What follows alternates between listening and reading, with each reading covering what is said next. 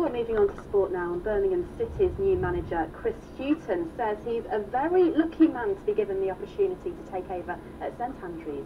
He says he's excited by the challenges ahead.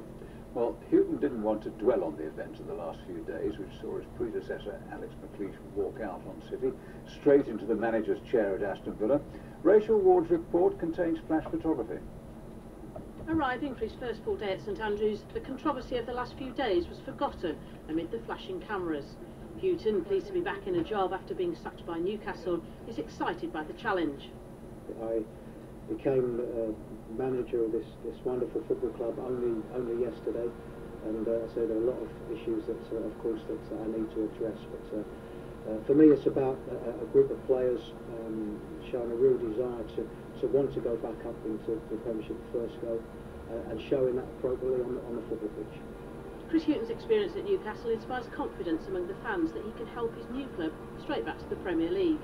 Under his guidance, the Geordies secured promotion from the Championship with 6 weeks of the season to spare, losing only 4 games and eventually taking the title with 102 points.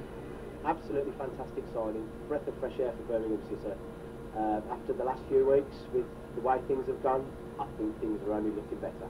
Even with Newcastle had a stronger team, so I reckon if we can keep our strong players as well, we'll be able to go back up as well. He's got great coaching record, so yeah, I think he's the man to steady the ship, yeah. After winning the Carling Cup last season, Birmingham have the added attraction or distraction of the Europa League.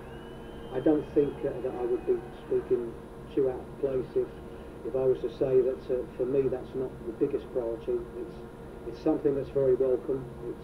It gives players an opportunity to play at of course European level, and playing at a different stage. So for now it's all smiles for Hughton and acting chairman Peter Panu, and Birmingham fans will be hoping they're still smiling in May.